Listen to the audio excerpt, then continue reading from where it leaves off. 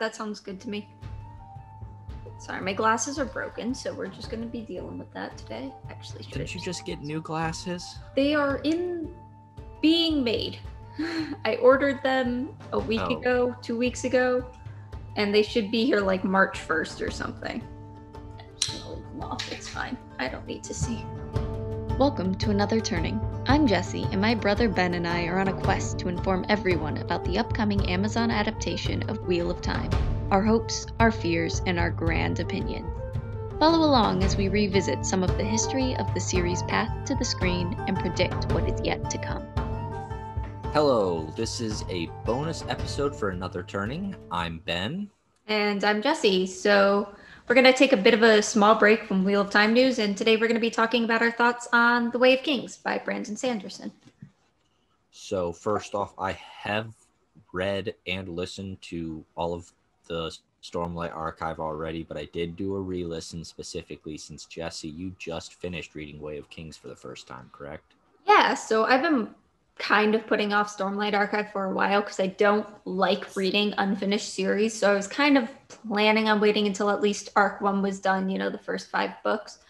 But I don't know, the FOMO finally got to me and I felt like I finally had to get started. So a friend offered to read it with me, so we decided to read it, and I just finished yesterday. Yeah, so the beginning of this, I wanted to keep it spoiler free just because, I don't know, you do more of your reactions to books than I do, but this is a big series, and I think, if we see if people are interested in it, they can at least watch the beginning of this or listen to it. And starting with getting spoiled. Yeah, starting with spoiler-free or a spoiler-free review is a good idea. So, I don't know, you've read much further than me in the series as a whole, but what are your thoughts for just Way of Kings?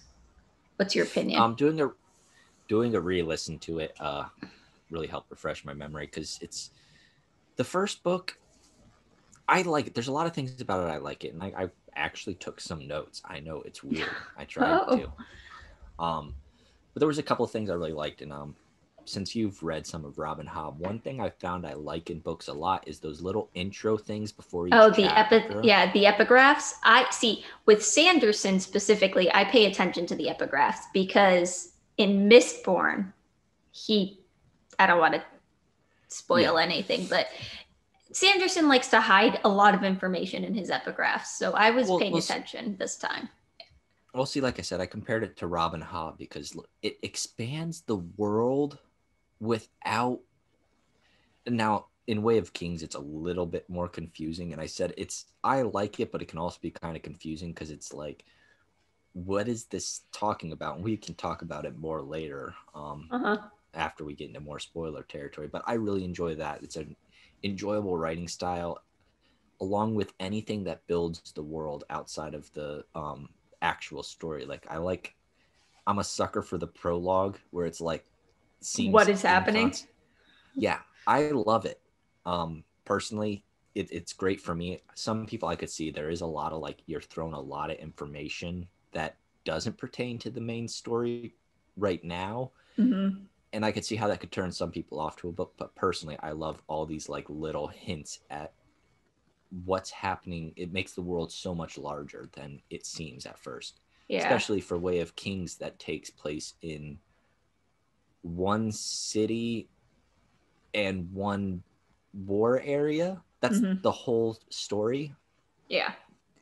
Yeah, I liked, there were things I like about it, things I didn't like about it. Overall, I thought Way of Kings was good. I would put it above average. It drags a lot. The pacing is really slow. And personally, for my taste, I'm not convinced that the fast ending made up for that slow build completely.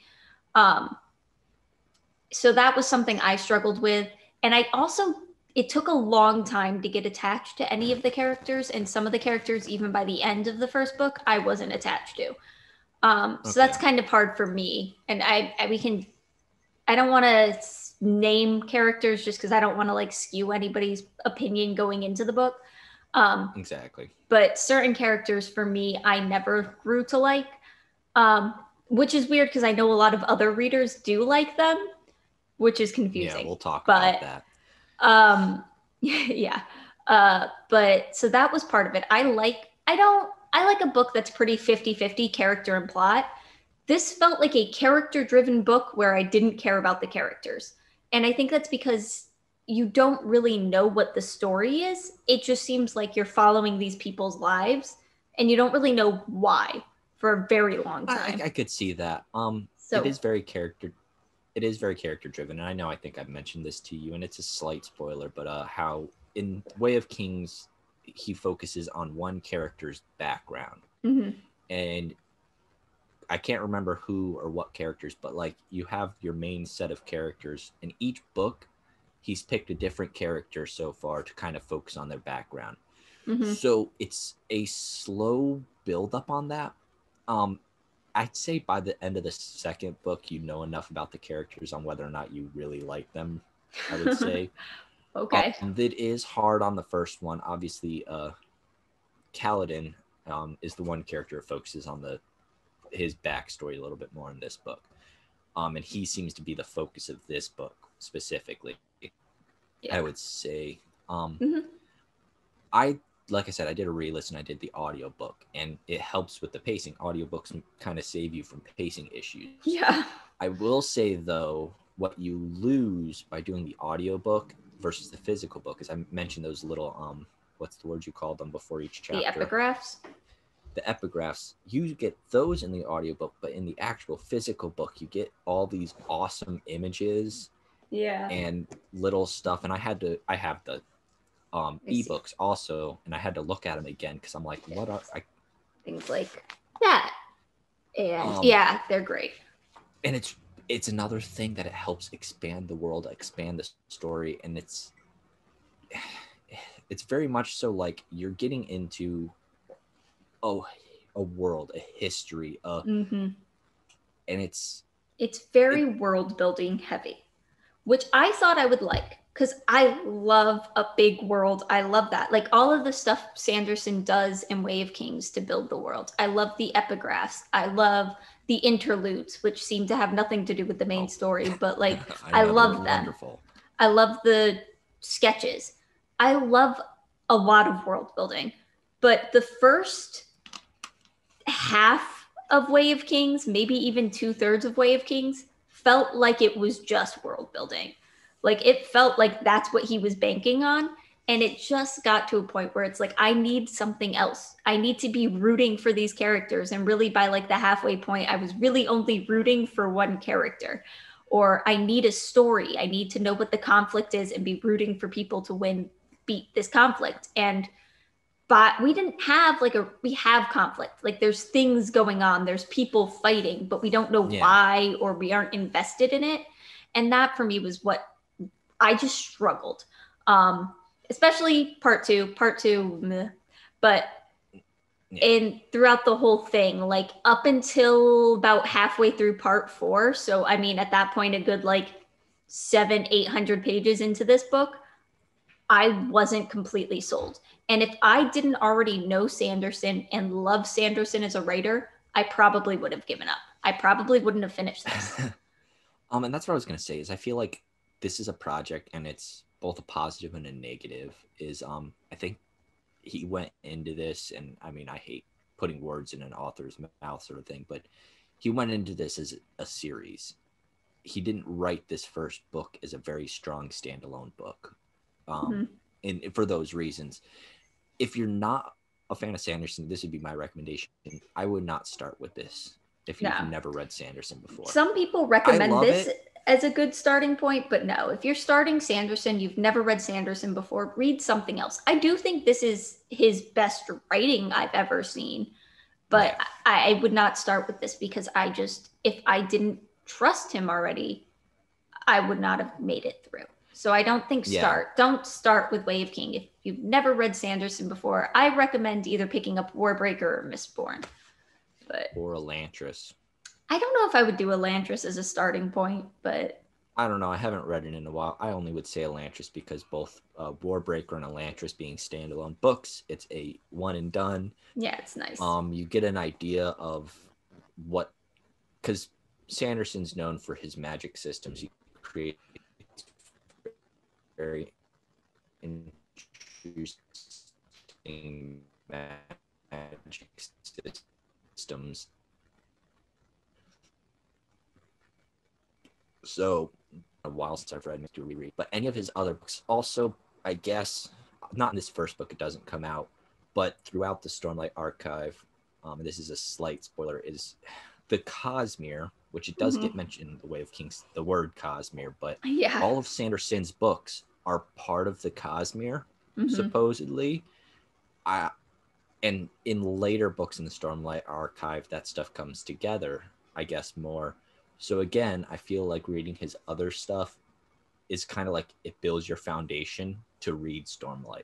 Yeah. In a weird way. Yeah. I didn't really participate in the conversation, but I was like watching a conversation today where somebody was talking about how Stormlight's the only part of Sanderson they're interested in.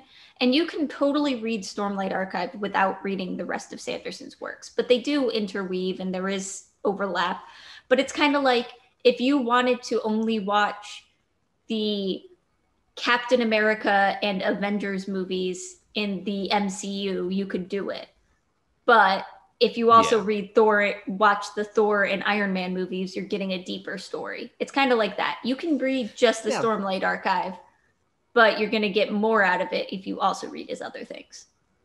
Yeah. And spoilers for like, there's only one thing I personally have noticed up until the most recent book that was a tie-in to another book by Sanderson, and that was I think in book 3 of the Stormlight archive, or book 2 it comes out that there's a certain thing.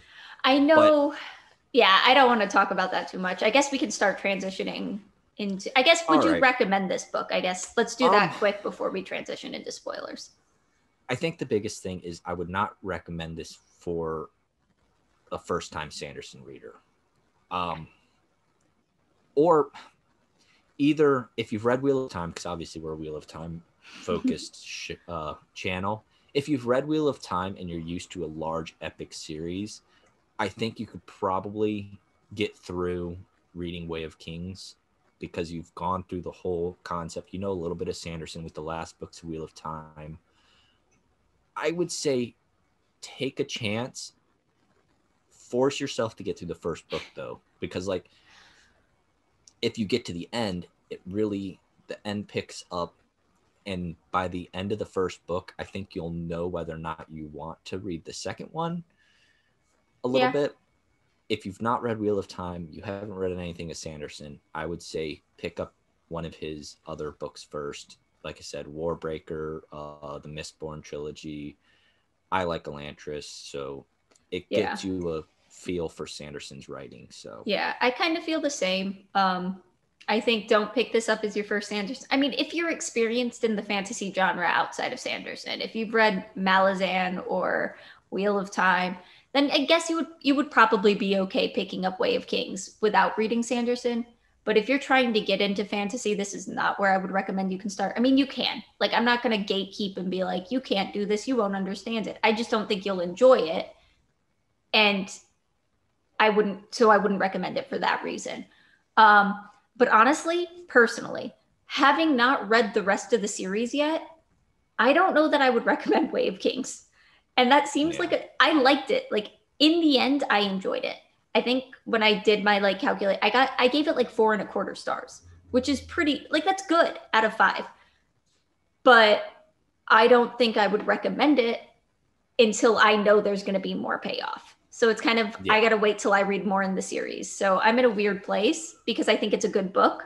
I just don't know if it's worth it. It's a lot of work and I don't know if there's the payoff for that work. It's a lot of work. And that's, like I said, I compared it to Wheel of Time. If you've read a 14-book series, if you've read Lord of the Rings and the Silmarillion, and you're really into the history of Lord of the Rings, I could see, again, you could get into it. There's so much, like we talked about the epitaphs and all this extra stuff he puts in, that the amount of written stuff in Way of Kings that has nothing to do with the storyline of just Way of Kings, but has to do with the greater picture of Stormlight. Those were my favorite parts. That's the worst. Those were my favorite parts. And anyway, I guess we could just start transitioning into spoilers at this point so we can actually talk about things. So if you haven't read Wave Kings, come back another day. Yes, at this point, we're going to move into talking about specifics of characters. I have some questions I have to try to push the conversation because doing a re-listen, there are just some things that really stood out. And I want to try to be better at this stuff. I'm not...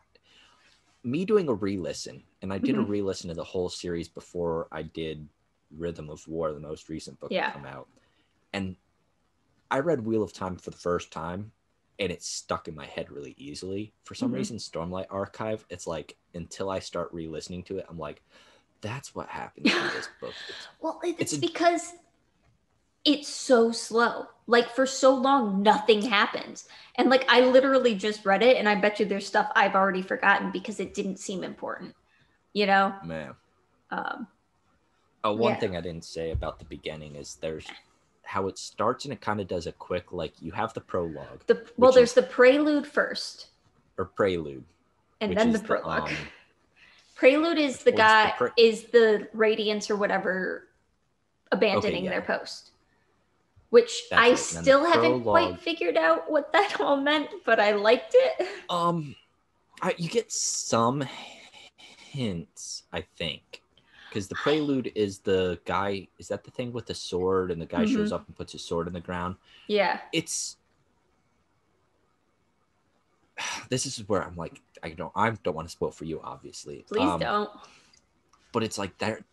What I like about it is, I compare it to Wheel of Time, is when you read the prologue from Eye of the World, do you really have any clue? Right, exactly. And it fits that. And I love that. I love a good prologue, prelude, whatever, starting to a story that's like, what the heck does this have to do with anything? Exactly.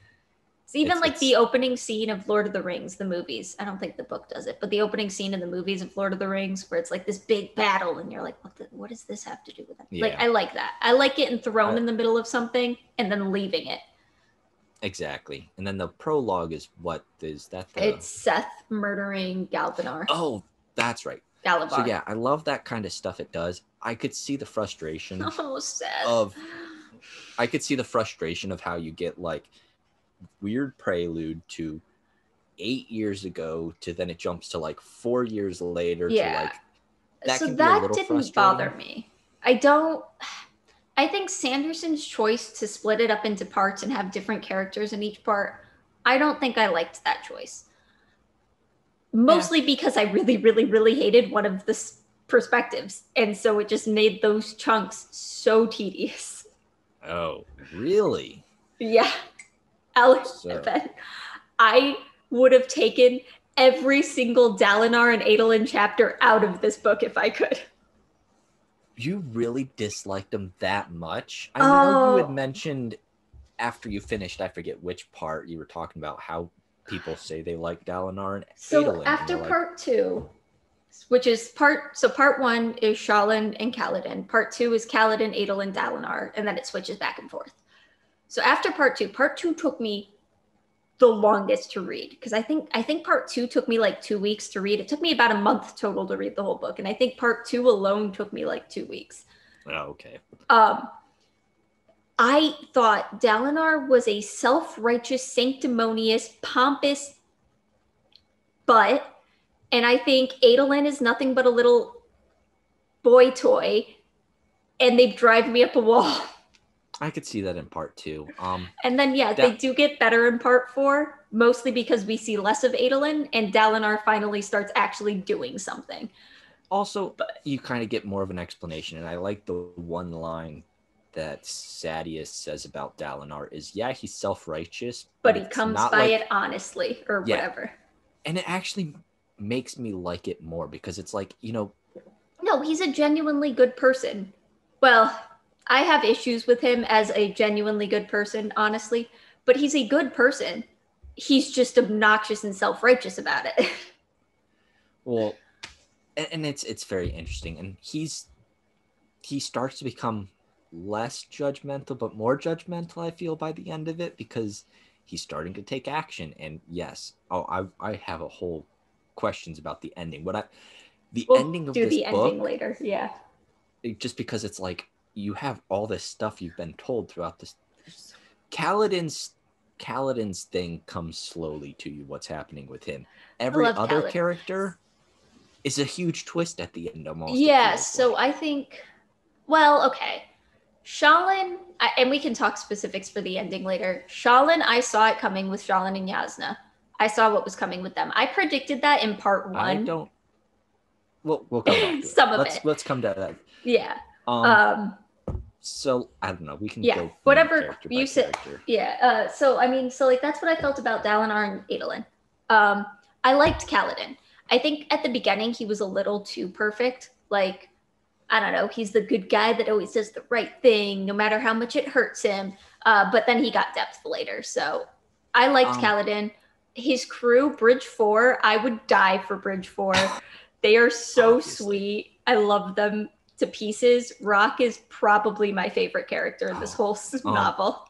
Rock or the Herdazian, the one on Herdazian. What's his name? The one that says Gancho. He calls people Gancho, but yeah, I love him as a character. And he starts with an L. Lopin. With all of his cousins, and he's great. And then I mean Sigil, Skizgul, whatever the Sigil is interesting. I can't wait till I want to learn more about him. Yeah, I want to learn more about him. He intrigues me. And then the other one, the one that figured out what Kaladin was doing, Teft. I also like him, not as much, but Rock is my favorite. Rock and Syl. Syl is delightful. Syl is so delightful. So this is what's interesting about Bridge 4. This is why I say it's so character driven. Is obviously why I bring up Kaladin, is he's the one we get the most his backstory the most. But it's implied that everybody in Bridge 4 has a history of some sort. Because why are you in Bridge 4? Yeah, and we get hints at it, but we still know so little about these people. Most of them. Oh my god. Well, okay. Do I even want to say this?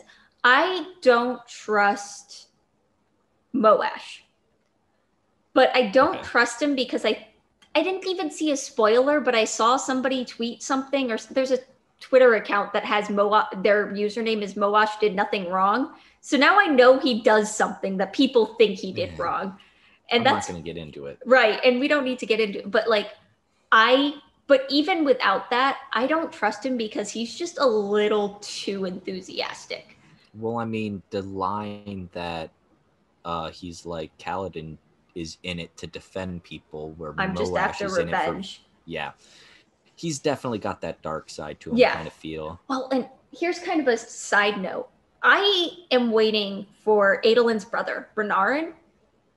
I think he's going to become a villain at some point. That's like my bold prediction for the series, is that Renarin, something happens that he gets spited or something, and he snaps. Because like he's the second brother. He's always like, he's thought of as less than Adolin. And Dalinar did that whole promise. I promise I'll give you a shard plate, whatever. And then I think something's going to happen, and Dalinar is going to give plate or shard blade that he wins to somebody above Renarin, and I think Renarin's going to turn dark. But that's like interesting. That's my one big bold prediction, is that Renarin's going to become a villain. I'm trying. That's the fun thing about doing this. Is I'm trying to put myself in. I only know book 1 and my feelings about characters and things like that. Oh, I like him. I think he's great. I just think he's going to see. This is what's interesting is the side characters are almost better than the main characters. Totally. Kaladin, I like him. He does have his issues. He drags on me, and this is because I'm an escapist when I want to read fantasy for the most part. He's just a little too real. He gets a little too real. It's just like, and it's good. It's written well. I think he clearly has depression, and I think it's a pretty good portrayal of depression.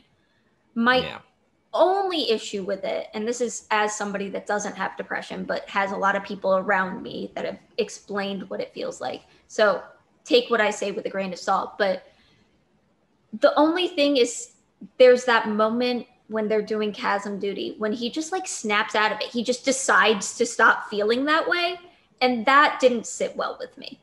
And I don't know, maybe it'll be handled better going on, but that's the one part of it that didn't sit well with me. But other than that, I think it's a really good depiction of depression insofar as it's that feeling of hopelessness. It's that feeling of I'm not good enough. It's that tiredness and just wanting to give up. Like, I think it's a pretty good depiction of depression. Well, what I find really interesting about it, and it's what makes it almost obvious, especially on a re-listen, that he suffers from depression. He suffered from it his whole life. Right. He talks about how in the during flashbacks, the weepings, and only his brother could bring out it. And I didn't realize it as much my first time, but on a re-listen, I'm like, wow, he set this up to make it like he suffers. I don't think it was an extreme depression. I think his circumstances has pushed him into the more deep depression he is. But I do think he has depression in the like clinical mental health sense. It's not just like PTSD informed depression. I think he has depression, and PTSD just made it way, way, way worse.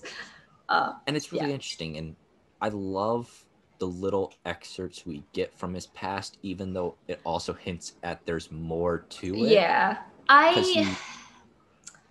didn't love his flashbacks. Oh, really? I liked parts of them. I liked the more later ones. So like when he's fighting in Amaram's army, like those parts I liked. I thought the scenes between him and his dad were a little heavy-handed sometimes at like themes. I think it was a little bit overly foreshadowing some. I could see that. And I guess some of that turns out whether or not it pans out, but like the whole even a dark eyes can become noble if he wins a shard blade, and it's like, okay, thanks. Or, you know, there was just lines here and there, or his spot. I mean, and it comes back and it's intentionally built. So I don't think in the end it was as heavy handed as it felt in the moment. But reading a lot of those scenes, especially between Kaladin and his father, it felt very like, oh, and the moral of the story is, you know. I have to say, I love his mother, though. Oh, she's a delight. And so is Tien. Tien was such a sweetheart. I'm so sad for Tien. It's heartbreaking, and you know it from the beginning too, and that's the worst part, is getting all these flashbacks and knowing something's going to happen to him. Yeah, I think my favorite flashback, though, and this is another thing I'm a sucker for in stories, is because early on, at the beginning of the book, we get this perspective from this kid who's joining Kaladin's squad, who ends up dying. I liked that. I liked getting Kaladin from an outside perspective first. I really liked that. Yeah. And then we get to see Kaladin's point of view of the same scene, and then continuing on later on in the book. And I really enjoyed that. That was cool. And finally finding out what exactly happened that made him a slave, like what his betrayal was. Well, because I had so many theories. I was like, I was pretty sure. I was like, he took down a shard bearer. Like that I was pretty sure on. But I wasn't sure what happened, that he didn't end up getting the blade and that he ended up a slave. I could not for the life of me figure out how that was going to connect. So I was really cool. I thought what actually happened was a pretty good way to take it. And it wasn't what I would have expected. Oh, I know. So. And then. That's good. So that's all is back. So Syl. So I love how you also learn that pretty much from the beginning of this book, that first battle. She's been following him for so long. For a year or something like that. It's so cute. She's such a delight. I love Sanderson does a good job of writing a character that's at an excelled rate, becoming human, but becoming I don't know what the correct term, but sentient, so to speak. No, she's and it's it was fun watching her. Because, like, you get from the beginning, she's just, like, a little bit mischievous. She learns what sarcasm is. And it's, like, and, I mean, and she's so confident. There's this, like, moment where she's, like, talking to Kaladin, and she's like, yeah, I'm beautiful. What up, you know? And it's, like, I don't know. She's so delightful. I liked her a lot. I'm not totally sold on this whole honor spren thing, but mostly because the spren as an entity, as a thing, just confused me.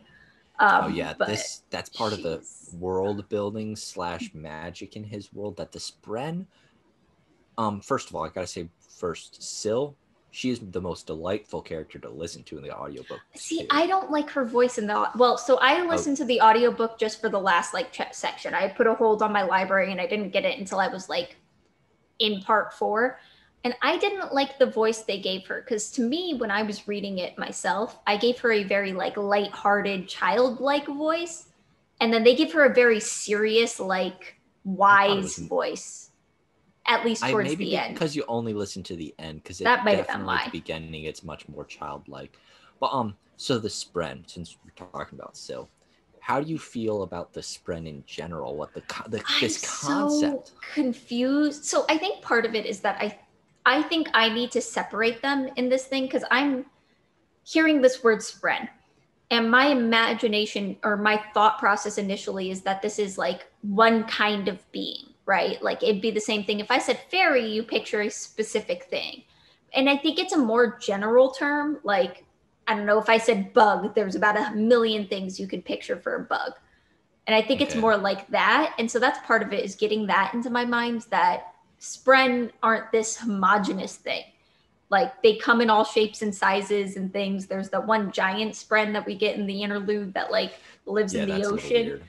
But then, so I'm fascinated by them, but I'm so curious. And like they talk about, the one theme that kind of comes up with Spren is that like, do Spren do these things, or are they attracted to these things? Yeah. Which is really interesting, especially when you think of something like Syl being an honor Spren. Is she helping create honor? Is she like bringing out that honor in Kaladin, or is she attracted to Kaladin because he's honorable? True. Yeah. Very interesting concept. So they're fascinating to me, but I feel like we're just given such small snippets that there's nothing I can figure out. Problem with the first book. Yeah. Well, and the fact that they're not in Shen, where Shen is like the mountain rage stops the high storms from getting it, and there aren't Spren there. And it's like, what is that connection? I want to know more. The Spren are really interesting, and in a later book, I think you get a picture from Shallan's notebook where she sketches Spren. So now, you bring up the Shen. We get that one interlude where we get to see that. How curious were you about this concept? It's like, it's so different than the whole rest of the world. There's grass. And it's because that to me made a lot of sense, and I really liked it, because like the environment is so impacted by everything. And so like you could have a completely different ecosystem when you have it sheltered from these high storms, right? You don't need your grass to retreat because it's afraid of, you don't need all these things. I know, it's so I think that was cool. I think it's interesting that like we're getting snippets that there's even further things, like the fact that there aren't Spren in this nation. Yeah, but I think about that. It didn't even focus. I think what's weirder to me is the fact that I'm about to sneeze. No, I'm not. Okay. I think what was weirder to me is that the rest of the world felt so homogenous, and it's just Shen that's different.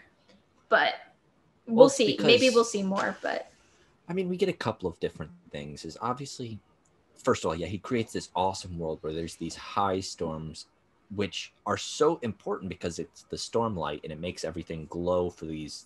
The gems glow, and it's their light stuff, but also all of life. Most of your animals, like what few animals we have carapace of some sort. Yeah. Except for the chicken, and horses. But well, and horses are rare, and they're owned by people, and they're taken care of. Yeah, and then all of your plants, they have some kind of a shell. They bring in their leaves. It's such an awesome concept, I think. It's so interesting. It's so hard to even like imagine it, because it's so drastically different than the reality. That's why I think the books are much better, because you get some pictures. I was doing a quick scroll through. I think there's a picture of an axe hound. Yeah, those are one weird. Of them. Well, because it's so hard to imagine these animals. The table of contents doesn't actually label all of the illustrations for some reason, but I think that one was. Maybe. I think I remember seeing the axe hound, but I think some of the other images were like, one was like a notebook page, I think is what it was supposed to be. But so you get such an interesting concept of that. And then, you have the Shen, which is completely different. You get the one interlude from the Clear Lakes, which seems like such a huge leap. Is that the one with the two Ardents doing research on? No, the Clear Lakes was the guy who he's like fishing. Oh, the fisherman. I forgot about him. That was like the first one. Yeah, which is also a very interesting concept of these people who... That's the X sound. Yes, it's like weirdly bug-like, but also... Everything is like bug-like or crab-like or... Because the one I put at the beginning was one of like what the Chols look like. Yeah. And also, I don't know if you've noticed this yet, I think it's the word Kremling. Yeah. Has been used. Krem is the like mud that gets deposited after a storm and it like hardens, and Kremlings are like a type of bug, I think. This is something Brandon Sanderson did in this book. Kremling refers to just about any small creature. Oh. They don't have a lot of, because I think it's used several different times at different points to mention different kind of like, oh, look at these Kremlings. Look, it's like saying bug almost. Yeah. Actually. And he does that throughout, and it's not as pertinent in this first book. You'll notice it when you get into later books. He does it with a couple other things. The other thing that it's all wine. Oh, yeah. I think they do mention beer, but... No, I don't think so. I think it's all, whether it's purple wine, orange wine. And it's like, he does this weird thing where he uses just general terms for everything that's the same. Which one's good. This? It's the shale bark, and there's the little drawings of Kremlings at the bottom. But so it's really interesting how he decides to, rather than coming up with new names for every single small creature there is, they're just all Kremlings. Well, and it makes it almost difficult for me as a reader to like picture what's going on, because the fact that like this one, it's the same thing with the Spren. You're using one word to describe such a wide variety of things. So it's just kind of difficult sometimes as a reader to be like, what do you mean here? What all do we get introduced? We get told about Wind Spren. Oh God, there's so many. Spren, Wind, flame, pain. The most interesting are the emotionally based ones. Right. Inspiration or creation Spren. Rot Spren. Death Spren, theoretical. Well, no, we get confirmed because there's that scene where Syl, bless her heart, is fighting the Death Spren coming after Kaladin. There's whatever the weird Spren, and we haven't talked about the ending totally yet, but there's the Spren that Shallan sees, which are creepy. That whole scene when she's like rushing back from the library to her room was horrifying. In my books head, don't scare me that much, but that was horrifying to me. You want to know what I always think of in my head? I forget if they give them a name, but I always think they're like the Illuminati Spren.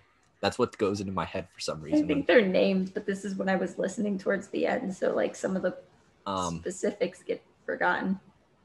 I can't read because I don't have my glasses on. But there's so many. Yeah, we get concepts of Sprens. So many. There may or may not be intoxication Spren. We don't know yet. That was probably, of all of the interludes, that one was probably my favorite.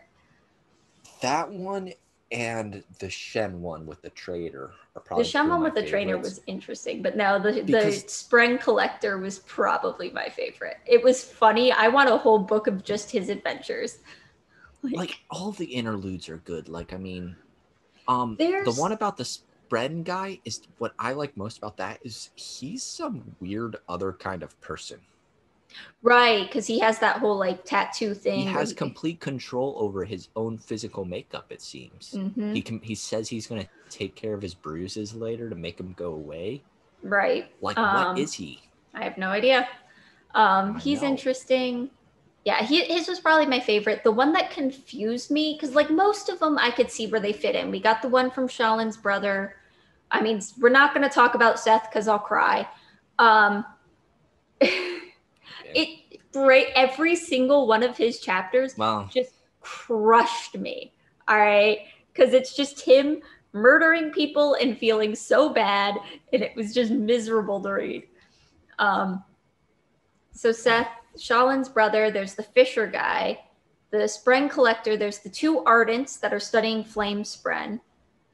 Yeah, which is so crazy about that concept. Like, if you observe them, it's yeah, so strange. Which is fascinating. And is that true of all Spren or just flame Spren? I just want more. I want more about those. I know.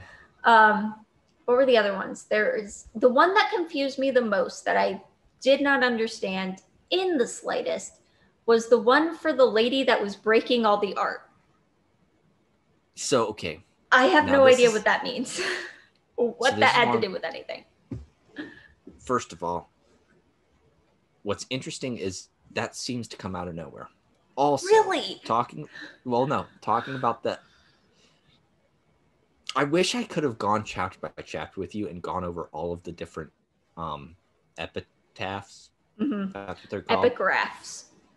Epitaphs are what you put on gravestones. Epigraph is what they are. So, because the interludes are one thing that are out there. So about the epigraphs. So they're interesting. Yeah. Do you know what a lot of them were? I don't know what all of them are. I'd have to look again. The first part and all of the ones that said fourth part were collecting people's last words. Okay.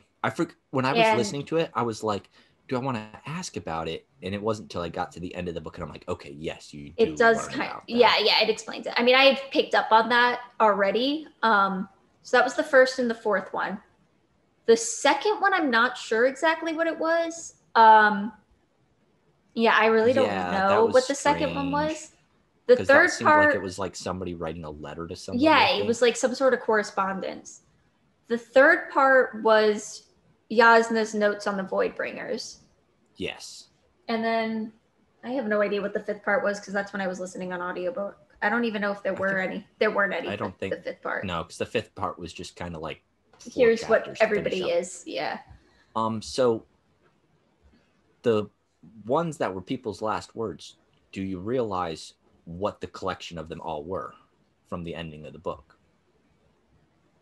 No, I mean, like, so I know there was, there was the guy that Seth met with that he's like collecting last words. Like he's like, has a bunch of people that are dying and like, he's collecting their last words. So that's what I mean. It's implied that all of these, similar to like Yasna's notes, that maybe these are all like ones he's collected in his hospital. Interesting. Wait, that's was that? Okay. You don't realize who Seth met at the end? No, it was an audiobook. I don't always pay attention to names. Now I gotta like. What city did he go to last? Give me a second. This is what I get for switching to the audiobook when things get exciting. And this is what I mean about the ending. Was he in Carpo? Yes. Oh my god, really? Nope, not Wit's chapter. Bless Wit. I have feelings about Wit too, but anyway. Oh, Wit is wonderful. Okay, so that was interesting. Yes, okay. Taravangian. Interesting.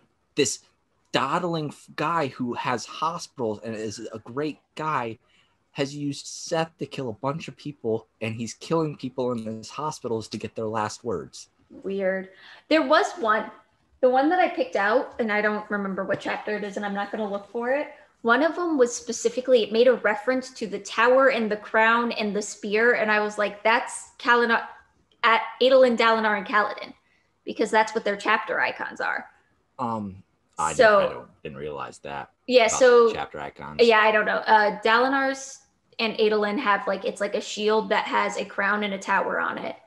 And then and then Kaladin has like a spear and a flag.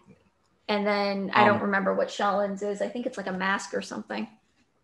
I don't know. But the thing with the epigraphs is there is one that refers to the interludes you were confused about. Oh, well, now I have to go back and read them all. I wish I just had a whole collection of them. I don't know how obvious it is unless you're paying attention and know more. Honestly, I probably will go back and reread them at some point because I don't trust Sanderson and his epigraphs. But I guess, go ahead. Even re-listening to them, I'm like, some of them stand out. Some of them I'm just like, a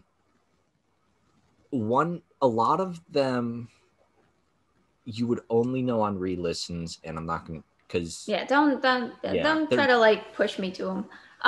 There were some though, but like I could have sworn when Maps died, the words that he screamed when he was dying, I could have sworn I had already read those words. But I have the ebook and I like scrolled through the ebook. I searched through the ebook. I thought it was one of the epigraphs and I couldn't find it. And now I feel like I'm going crazy.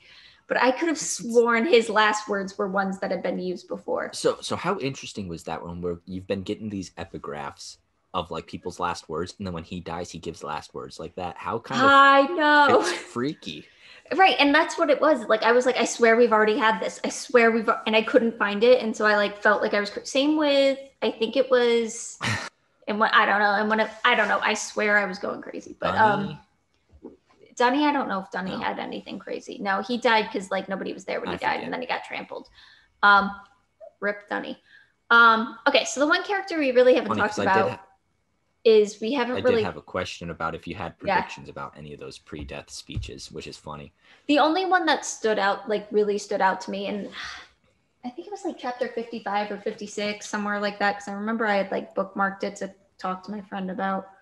But it was one that was like the spear and the sword and the something stand together. Yeah. But oh, here it is. It's chapter 53. Oh, it's when Dunny dies. Rip. Says he must pick it up, the fallen title, the tower, the crown, and the spear. That was the only run. And it's from a prostitute, apparently. Anyway. That's what's also interesting is it lists who these people are. Like it matters. I mean, maybe it does. But that was the only one that really stood out to me of like, well, that's clearly about Adolin, Dalinar, and Kaladin. To me, anyway, it seems obvious, but whether it is or not. But that's the only one that really stood out. Yeah. But the only characters we really haven't talked about yet are Shallan and Yasna. So, because I want to do, before we get to them, because we talked about Dalinar, and there's only two things I had about Dalinar. Mm-hmm. First of all, his crazy love for Navani is so confusing. Freaking God. Oh my God, I hated it. I've never cared for somebody that much that I had this burning passion for him that many years later after they were married. So you're just as confused by that craziness. Well, it's not just that. It was just from the moment she shows up, Dalinar is immediately like, I am into her, but she's my sister. And I'm like, this is just not a dynamic I need in my books. I don't need I'm in love with somebody that's basically my sister. I don't need it. And then it just got worse. And then we find out it was I chose him over you because your feelings were unclear situation, but I really would have picked you. And I'm just like, this is uncomfortable. And it feels like, well, I'm sure I will later, don't tell me, but I'm sure later I'll figure out why Dalinar traded the memories of his wife. I'm sure we'll get to that eventually. Oh, so that's what you're saying happened? But I feel like it's a shorthand it's like a little shortcut. So it's okay for Dalinar to be with Navani because he can't even remember his wife. So it's not him betraying the memory of his dead wife. It's because he can't even remember her. So what does it matter? Okay. It just, whole situation was weird, but I was fine. It was just as weird for you. Yeah. But when they finally start getting together, I was like, fine, finally, I just need somebody to do something. That was going to be my question. By the end of the book, when they've decided, by then it was okay with them being together? Yeah. Oh yeah, I'm okay with them being together. The thing that made me uncomfortable was how uncomfortable Dalinar was. So like when Navani when they like finally get to that moment where they kiss, I'm like, just thank God somebody finally like did something about this. And then like the scene, Dalinar just whooping Elokar was very good. And as he leaves, he's like, by the way, your mother and I are courting, and like storms out. I'm just like, I know, it's that's one way to do it. Well, and that comes on the tail of Kaladin just bossing Adolin around. And I felt so good during that whole scene where he's just like ordering Adolin. And I'm just like, this is everything I want.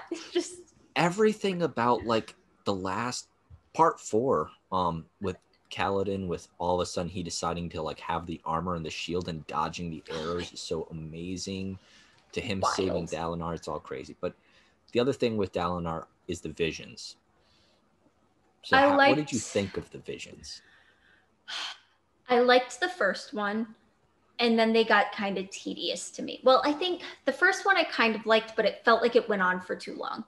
And I was like, what's the point of this? You know, it just kind of kept going. And then afterwards, the visions that we get later, I don't know, it's like the dream sequences in Eye of the World, where it's like, at first it's like, this is neat. And then it's like, okay, I'm sick of it. It kind of felt a little bit like that. And it was just a lot of, I'm not sure what your point is here. And then, so I'm seeing the distant past. I know, and I get that, but like, I don't know, I'm not seeing just yet how they all fit in. And because I just don't like Dalinar, it just was like, it almost made him interesting. And I was like, I don't know. So that was, I think yeah, go ahead. I like the visions because you get some cool. It's again the opening up the history of the world. If these visions are real, obviously, because we know they're real. We don't know because who's he's translating sending them. Yeah, the only thing that really bothered me about them, it was the tropiness of he's trying to talk to the visions, and he thought the visions told him to trust Sadeas. Yeah, it kind of seemed like an easy way to get him to trust him, but I don't think that was trope. I don't think it was necessary, honestly. I think he would have trusted him anyway, because like he and Sadeas have that. I know, but he then blames the visions later for it, right? And then it becomes a scapegoat. Yeah, it's a trope in some things where it's like you're talking to somebody and you think they're talking back to you, but really it's just a recording. So you come to implications that aren't really. It annoys me that. Yeah, I get that. I think. When we learn more about, if we learn more about the visions, maybe they'll be more interesting to me. But right now, they just kind of felt like they were disrupting the story, which is fine because I was okay with the story being disrupted because I didn't want to hear more about Adolin and Dalinar's politicking. But I could see most of them. I would say the only vision I would say definitely is really good is I love the one with the Night Radiance just leaving their swords and armor and walking. That was a cool one. That was creepy. There was something very eerie about that. But like again, it felt like it went on too long. Because then it like drags on into like everybody fighting, and it's like, okay, I get the idea they're fighting over the shard plate. You can stop there, but then it just keeps going. And I think I could see that part of it. Again, the pacing issues, like I said, I listen to the audiobook, so that stuff doesn't stand out to me as much. Right. And I think that's totally fair. If I had done the whole thing in audiobook, I don't think I would have had as much issue. But trying to read it physically and ebook, it really did. The pacing really slowed down sometimes. All right. So let's get to our other two characters. I think we talked about Shallan and Yasna. Shallan and Yasna. Yeah. I don't pronounce her right. First of all, this does bring up the concept of religion. We have our first pronounced atheist in Yasna. What do you think about this religion? I think it's interesting that Sanderson is exploring that because so often in fantasy, religion is just like accepted. Like people might worship differently, but like the idea that there is a divine creator is generally accepted in the world because like there's some sort of magic that proves that the creator is real.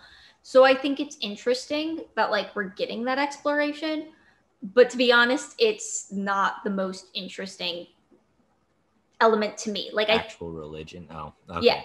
Yeah. I'm glad we're getting it, and I think it's good, and I think it's interesting, and I like applaud him for doing something a little bit different.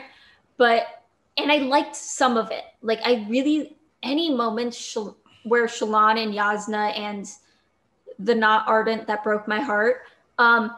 Anytime so mad about that. Anyway. Yeah, I know. Anytime they were like talking philosophy, whether it was about religion or the lesson Yasna gives Shallan on morality was so cool to me. So like those moments I really, really enjoyed. Philosophy. Yeah, well, philosophy, but I know. Those kind of moments I really enjoyed. But I think it's hard to avoid real world religious implications when you're doing that kind of religious criticism in your fantasy book. And for me, that's something I don't necessarily want to confront in my fantasy. So I think it's well done. I don't have any qualms with it being there. And I applaud Sanderson for trying to have that discussion in fantasy because I think it's often left out of fantasy.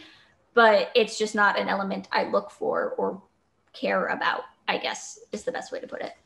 Yeah.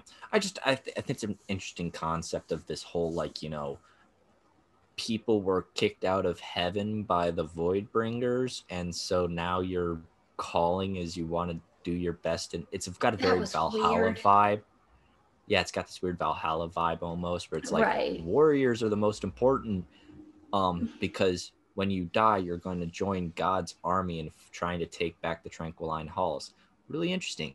But everybody is going to have a role based on what their calling is, and it's but it's that's interesting. Kind of strange. I do like the concept though of the ardents and how it's like, I like the concept of this passion. It's like you choose what you're passionate about, and it's in a where in a fantasy you always have like schools. There aren't schools is a question in fantasy a lot, and it seems like everybody having their calling and then the ardents helping people heighten their calling is like a strange kind of schooling in a way. No, I think it's cool. I think the culture he builds is really interesting. I think the gender division is interesting. Ooh, I hope it's something we kind of start seeing explored and subverted a little more.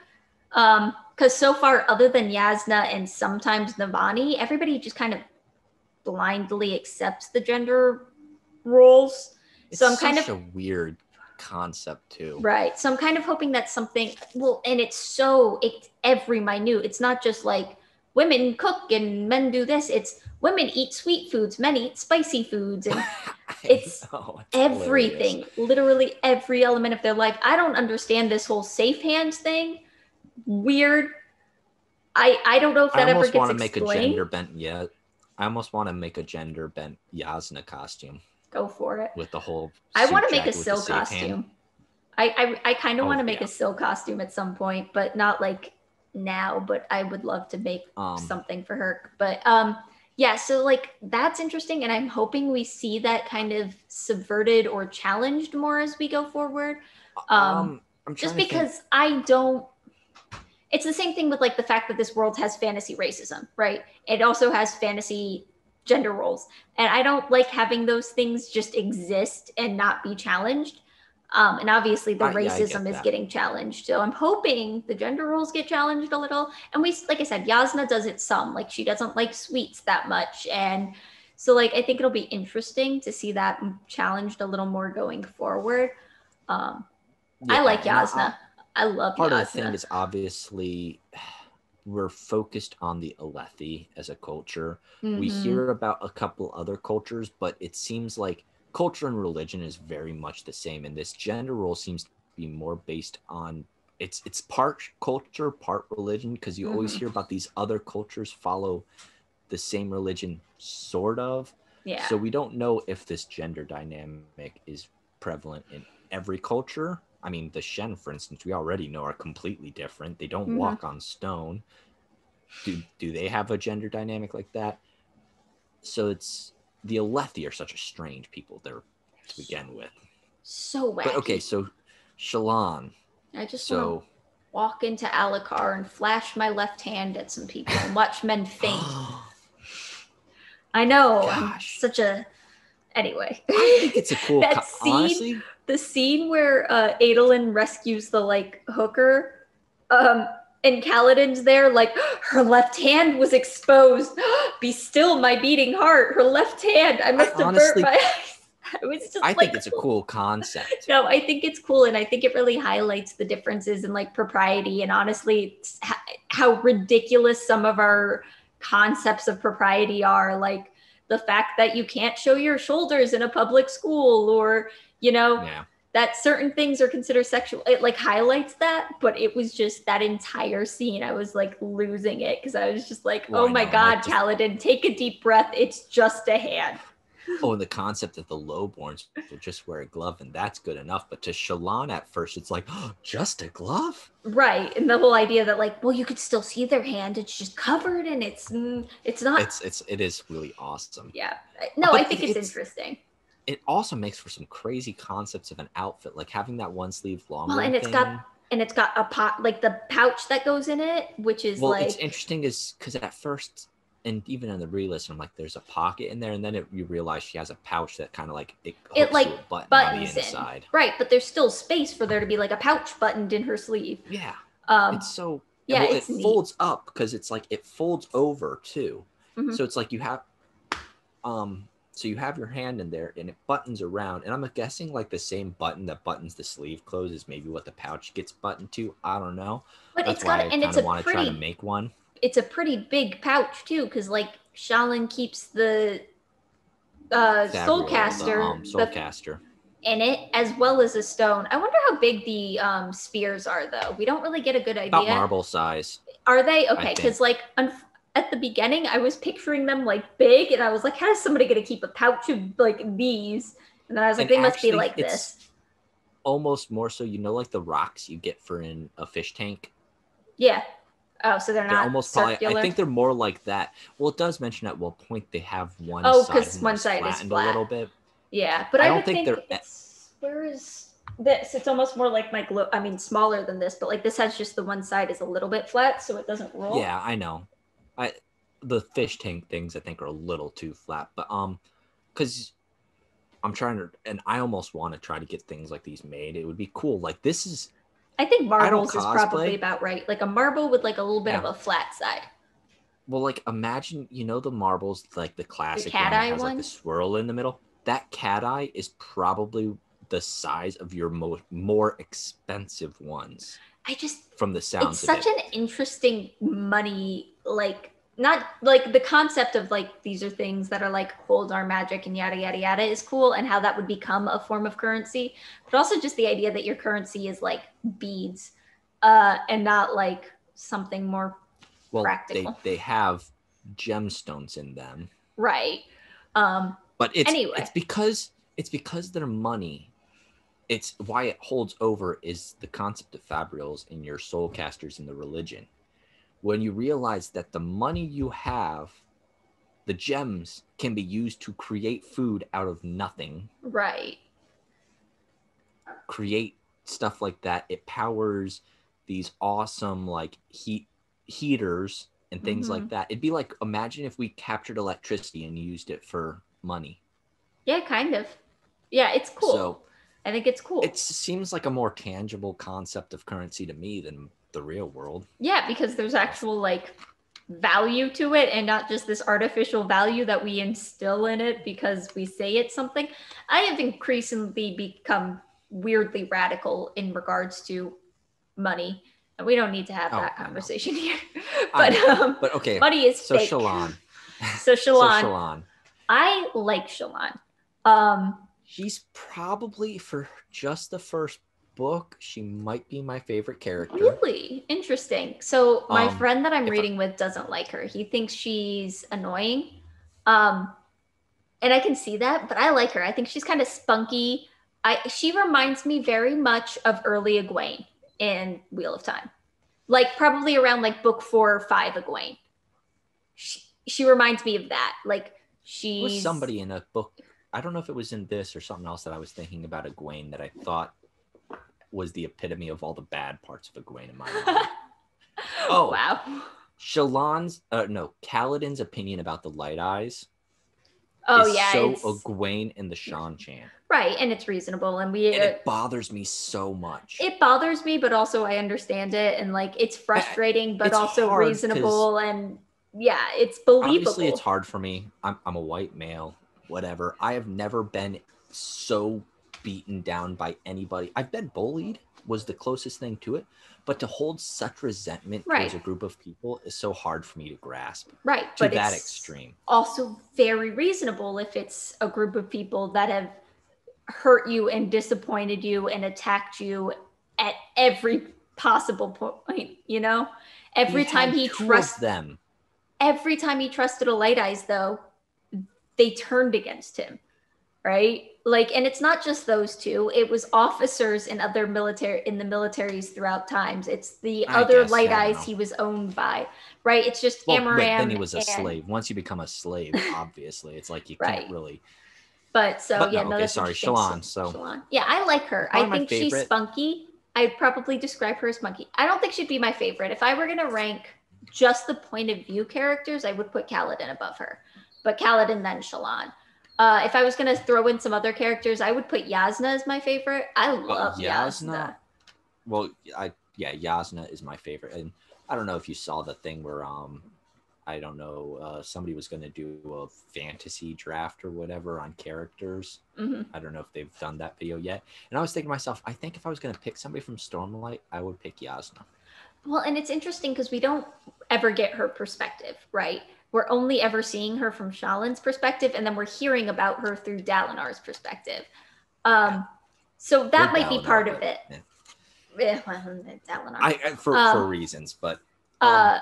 but she is so interesting to me. And I think for me, the turning point with her, because before I was like, she's cool. She's like a scholar. I think that's neat. She's subverting like expectations of her culture. Good for her. But then that moment that... Because being a scholar is normal for women. Right. No, not being a scholar, but like the fact that she's a heretic, or the fact that she doesn't necessarily conform to all gender roles expected of her. This is what's interesting, because it's mentioned. She is a heretic and she's all about the scholarly, but she's also a perfect woman. She always presents herself in a perfect light. Right, but she doesn't like necessarily, she doesn't like the foods that women are supposed to like. But she does do the things she's supposed to. Her private, in the public, her public image is the perfect. Yes. But privately, and obviously she's a heretic in public, but you know, her private, so much, she does subvert it on a personal level, but she holds the perfect image till, and it's a duality with her that I find interesting. Yeah. And then, but the tipping point for me was definitely when she took Shallan out and killed those guys and was just like, did I do the right thing? Here's your lesson. Figure it out. I was just like, I'm into it. I love a character. Absolutely love a character that's going to do the practical thing and not complain about it, not beat themselves up about it, that this is the right thing for me to do because it's going to make the world a better place, or it's going to improve this problem. I'm going to do it. I love it. And that was the tipping point for me. I was like, I love Yasna. I simp for Yasna. Although I still think she did the wrong. It's that scene will always be a questioning thing, and it's great philosophical. Well, and then the way like Shallan then does the research and comes back and is like, legally you were right, but morally not, and this is why I think this, and based on all of these things. If you're seeking the trouble, it's not like she was walking this street just because she was walking this street. Right. Well, it wasn't self-defense. It was premeditated.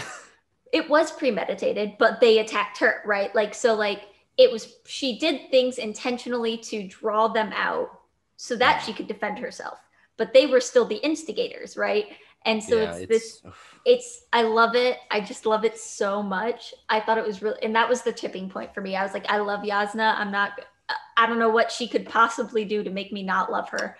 And like everything at the end and how she handled everything with Shallan at the end, I was like, good for her. Also, like I said, the side characters, even if you take the Dalinar part away from it, Navani seems like a really interesting I like person. Navani. She's interesting to me. I don't trust her, but she's interesting to me. It's again because we only hear about her from Dalinar, and right? It's like, and Dalinar is like, oh, I love her, and Adolin's like, this is my favorite aunt. I love her. Oh, I love their relationship. I'm sorry, it's so Adolin cute. With Navani. It's the only time I like Adolin. But no, okay, so Shallan coming here. First of all, we do learn from pretty early her whole plan is to steal the soul cast. Right, so we get that early on. Early on, what did you think about Shallan? Would you have ever predicted how it was going to end, what she said about her past? So initially, no. But she hints pretty early on, it's hinted at that she's done bad things before. I don't remember when specifically she starts thinking about that, but she does. She talks about stuff. Because it starts doing things where she starts to think about what happened in the past, and she's like, no, don't think about that. She's obviously shut out a lot of her past. Right. So I predicted fairly early on, I don't know exactly when it was, I'd have to go look back at my messages and stuff, that she had killed her dad. I predicted that pretty early on. I could see it. And I think, and this hasn't been confirmed as far as Ways of Kings is, so don't tell me if I'm right. I think she has a shard blade. I think her dad had a shard blade because we know in that kingdom. We know in that kingdom. Okay. So why I initially thought this, there's a moment before she soul casts there's a moment she's like, I swore I was never going to use this again. And then it starts counting her heartbeats. I'd have to find the exact quote, but and then it starts counting her heartbeats. I know what you're talking about, and obviously, like, I thought the same thing in first book, because there's another scene where she holds her hand out. Right, and but she holds her hand out. I'm like, I know exactly what you're talking about. So my theory is that Shallan has a shard blade. I don't know how she got it, but I think she does. And then later on, during Seth's one interlude where he's killing all of the people in the king or whatever of her kingdom, it talks about how he secretly had a shard blade and that he thinks there's more shard blades in this kingdom than the Alethi suppose or whatever. So I was like, I think her father secretly had a shard blade and that she killed him and got a shard blade, or somehow she got his shard blade and then killed him, or something there. Okay. I think, but whether that's true or not, those are my two big outstanding predictions for the rest of the series. Shallan has a shard blade, and Adolin's brother is going to turn evil. Those are my two bold predictions. So you weren't completely surprised at the end where her to convince Jasnah that she had been to Shadesmar, she's like, oh, she had to tell a truth, and she's like, I killed my father. Nope, that one didn't. That didn't surprise me, and then the fake Fabriel didn't surprise me either. I don't think I predicted it any earlier than most people would have. But once Shallan went to the weird Shadesmar thing, I'm assuming the first time. Oh no, that's much earlier than I got it. I got it when poisoning. Yeah, during the poisoning when Jasnah was trying to heal her and Shallan was like getting the thing out. I was like, I don't think I had kind of thought it before, but like that was the first time I was like, I don't think the Fabriel was ever real. Me on a re-listen, because when Shallan goes the first time and she turns the cup to blood, I already knew what that implied with her going to that other world. Well, so like I knew wasn't because of the Fabriel. I didn't think the Fabriel had anything to do with her going. That's not what my thought, but I thought that was her. Okay. But that didn't confirm you thinking that. It wasn't until it wasn't until Jasnah went to heal her that I was like, wait, I don't think the Fabriel was ever real. It's again, this is the problem with doing on a re-listen, is I'm like the whole time I'm like, okay, what I'm trying to remember her storyline, because I'm like, obviously when Shallan starts saying, I stole this like 2 weeks ago, why hasn't she mentioned it? I'm thinking in my head, because she doesn't need it. Right. The whole time in my own head, I knew. Yeah. And once it like clicked for me that I thought that was happening, then it was like, oh, that makes a lot of sense. So that was, and I like being right. I'm very rarely right. The stupid Ardent, I was wrong on him. Oh my gosh. My friend was like, well, and the thing is, like, to me, the reason why I didn't think he was going to betray her was because it seemed so obvious. I was like, there's no way that's what he's actually doing. Sanderson literally told us that's what he might be doing. So obviously that's not what he was doing. Even from the obvious standpoint, did you really expect the poisoning concept? No, it's specifically how he was going to do it. But like, I thought it was too obvious that he was using Shallan to get to Jasnah, to whatever he was going to do with Jasnah. Whether I didn't think actually kill her, but to me, it was just too obvious for that to be his plot, that he was using Shallan to get to Jasnah. So I was like, nah, there's no way that's what it actually is. Definitely. Because that's too obvious. And then it was that. And I was like, now I'm mad. I really thought he loved her. Obvious. I also, oh my God, the concept that, do you realize he's been bringing bread and jam all these times? Right. And every single time. And it was so ingenious too. The bread was the poison.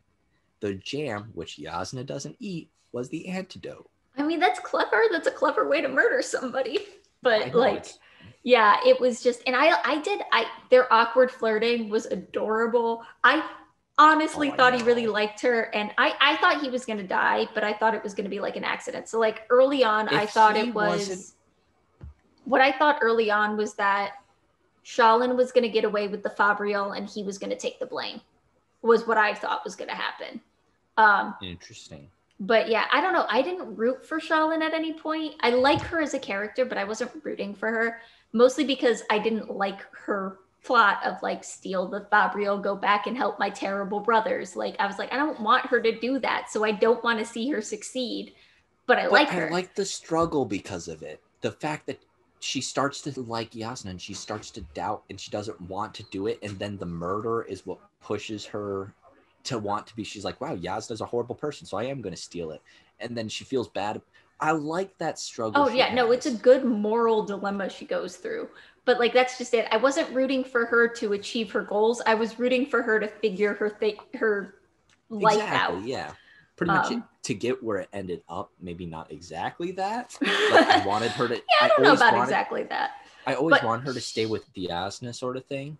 It was just interesting because like her thing, because we get her sketches and stuff, so she really reminded me of Lady Trent. Not in like the same way, because she's not like subverting gender roles and she's not like a pioneer in her field, but there was something about her that was like, this is a little Lady Trent like, and so that kind of made me like her.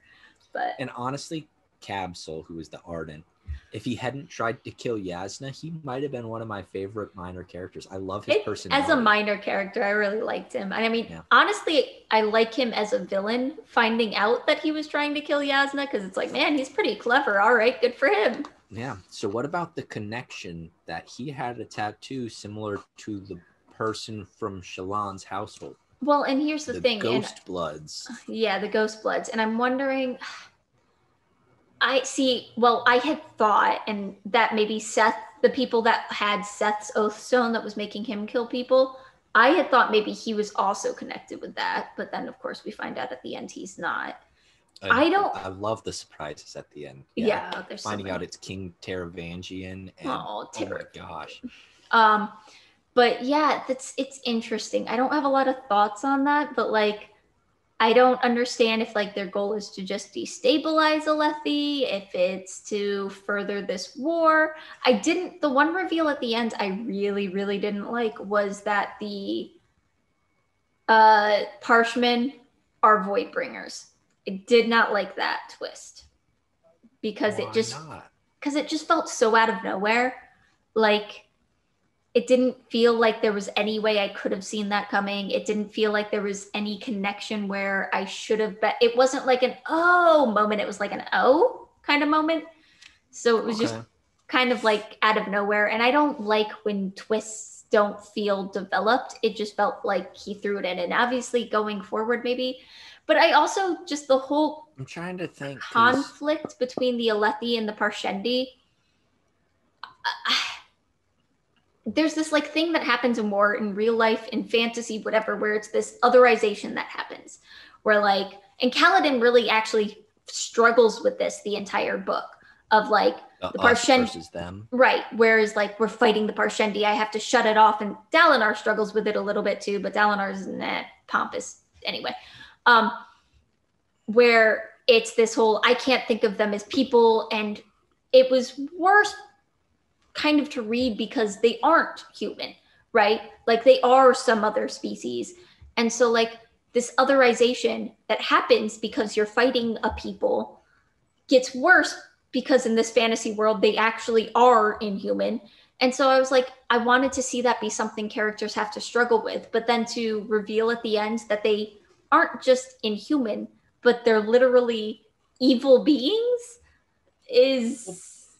See, what's interesting, I get what you're saying, and because Yasna, we get, I think it might have been in some of the epigraphs, as it talks about, well, first of all, there's the one thing we get about a Voidbringer, and it's the one picture that Shallan sends, that's the the one that's like looming, looks like the thing from Stranger Things.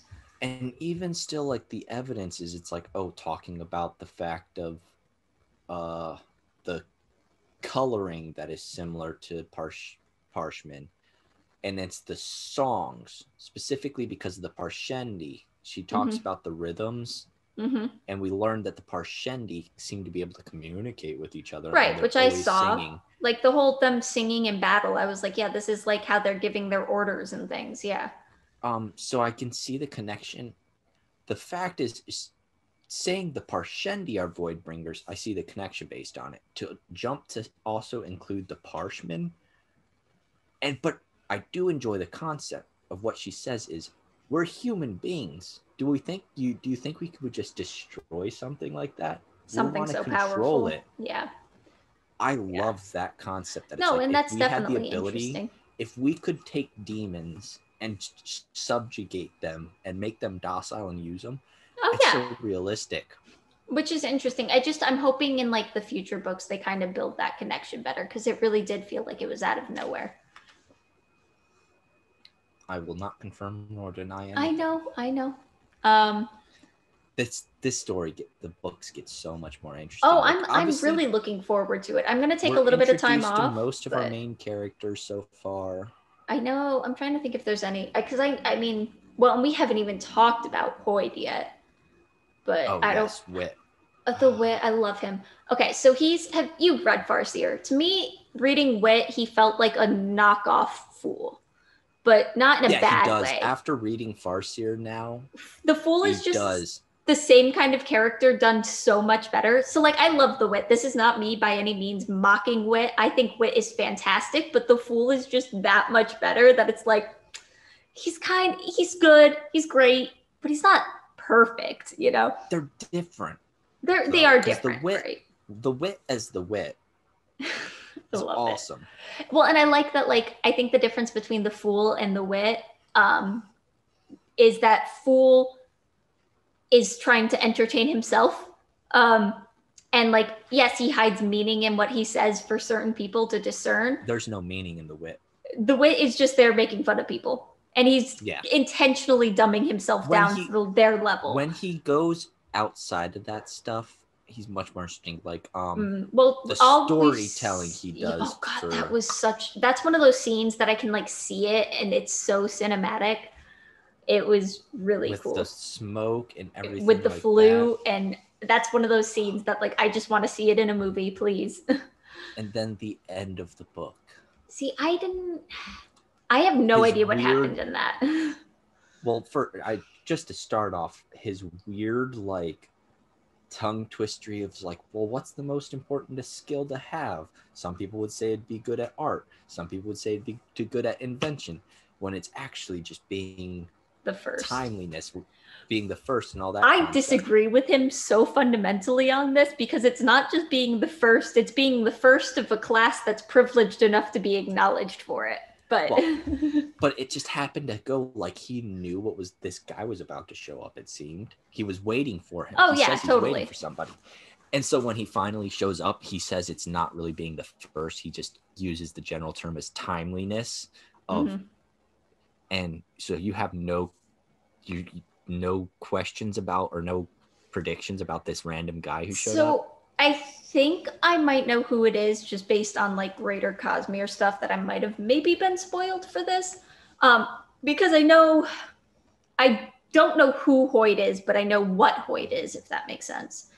And to not spoil it for anybody else, I won't like explain that. And I think I know who this guy is. I think it's a character from Warbreaker. The guy, I think, don't they say what he is? I don't think so. I gotta bring up the art. Well, they give him like a title, but I don't know what it is. I don't want to give you the connection unless it seems obvious from it. He had named himself a herald. Who am I? I am Telenel Ellen, Stone Sinew, Herald of the Almighty. The desolation has come. Oh God, it has come, and I have failed. Exactly. I have no idea who he is. I thought maybe he's a herald, a certain character, but no. I don't know how much did they talk about the heralds. Like, all we get about the heralds is Not a lot. That I remembered. I don't know. Like I said, that's the kind of thing where it seems like it's just background world building, and then suddenly it's very important, and I don't know what happened. Also, just kind of a time check. We've been doing this for like an hour and a half. Yeah, I know. I don't know if we want to try to split this. Nah. We'll just do one long episode. It's fine. I just not want to find one thing. Okay. But yeah, no, I thought Hoyd as the wit was interesting. I thought Hoyd in that scene with Kaladin was super cool, and I'm looking forward to more from him. But I just want to see if something mentions a name or not in this. Okay. I know. Well, and okay, I'm going to just talk briefly about the deities and stuff because we have the Almighty, the, what did the guy say Stormfather. his name was at the end? Wait, am I going to have to flip back? Oh, I think I know what you might be hinting at, maybe. Talinel Ellen.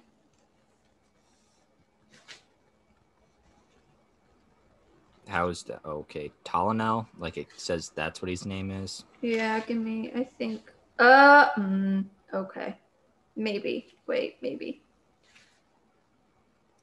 Oh, yep. There it does. Look. Is it in the prelude? Yep. Talinel, Collect said his was the only blade unaccounted for. He's the one that had to go back to the desolation. Okay. As soon as you started looking for it, I made that connection. I was like, wait, is he one of the names from... Because the other name that came up was that one that Dalinar was having in his visions that the Stormfather said was bad. I can't think of what it is. It starts with an O.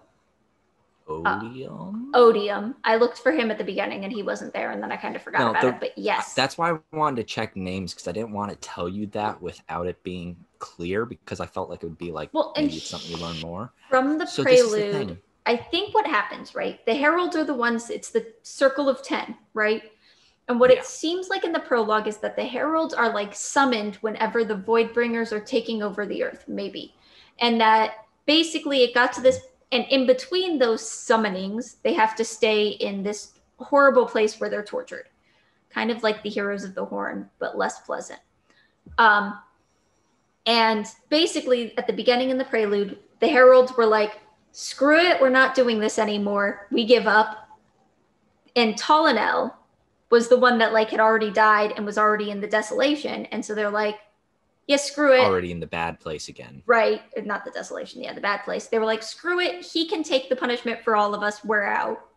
And now he's been summoned, which seems to imply that a big thing is coming again. Interesting. So yeah, so desolations are, yes, it seems when all the that we hear all the time, it seems is when the Voidbringers are starting to take over again. Mm-hmm. Yes, it seems like these heralds are summoned whenever a desolation is happening. I don't know how much it talks about. No, it doesn't really. You get a little bit of a hint from what he says at the end there, where he's like, you guys might have forgotten how to make steel or something like that, doesn't he? Maybe. I don't know. But whatever. He seems to be coming to these people like these people. He's expecting humans to be stupid or something like that when he shows up at the end. No, he just like passes out. Oh. All he does is he shows up. Somebody said blah blah blah. Who are you? And then he stands up. He's like, "Go, run, raise the call, give warning. Who am I? I am Talinel Ellen, Stone Sinew, Herald of the Almighty. The desolation has come. Oh God, it has come, and I have failed." And then he passes out. Oh, sorry, I gave a little spoiler. I mean, that's fine. But no, so it's like the heralds show up. So it's implied from the prelude that it's like they're kind of like a lock or some kind of containment, or because they mentioned the oath pact.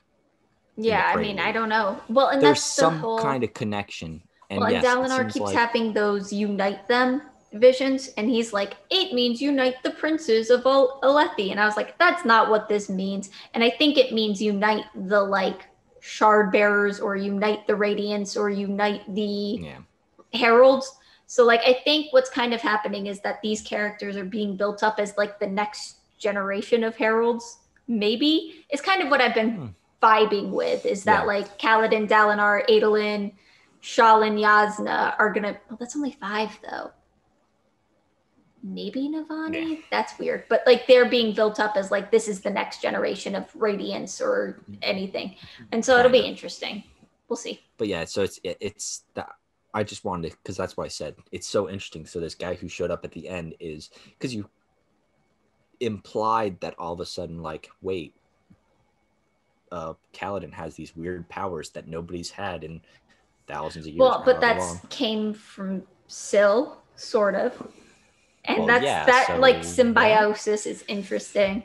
So yeah, and then finally this herald shows up at the end and he's like, I failed, which as far as we know, the last desolation was considered the last desolation, the final desolation, and everything that's been hinted at in Dalinar's visions is no, the real final one's showing up coming now.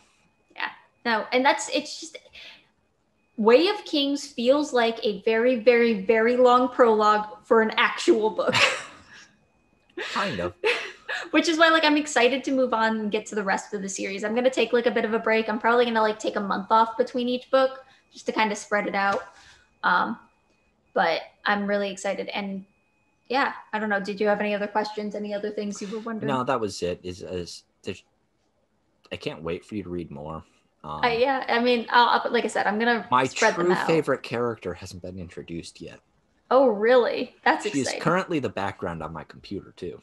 I think is who she's. Yeah, so there's another name that I know I've heard, but I can't think of what the name is right now. But I know I've heard another name, but I cannot think of who it is. Because since I have eventually getting my leather-bound edition of this coming, is I got a bunch of digital artwork for free.